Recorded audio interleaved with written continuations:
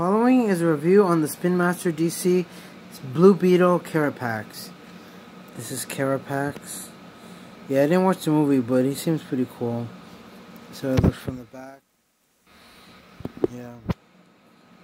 He's got an articulated head, sort of, not really. It swivels a little bit to the left and the right. Arm that goes, it doesn't really go in and out, but elbow articulation. No waist, no upper thigh. No knee. Oh, upper thigh, but no knee. Yeah, it's kind of hard. My issue with these movie Spin Master Blue Beetles is they don't have peg holes on the bottom of the feet, so can't really stand them up. As a comparison, here he is next to his nemesis Blue Beetle, if he would stand up.